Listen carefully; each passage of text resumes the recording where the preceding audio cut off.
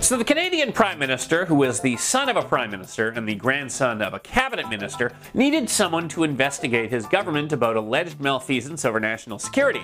So he called up a former Governor General, who just happened to be a close family friend whom he went skiing with as a child. To allay suspicions of a conflict of interest, the former Governor General called up a former Supreme Court Justice, who also happens to be a friend, who told him everything was fine. Also, all three of these men have at one point been active members of the Trudeau Foundation.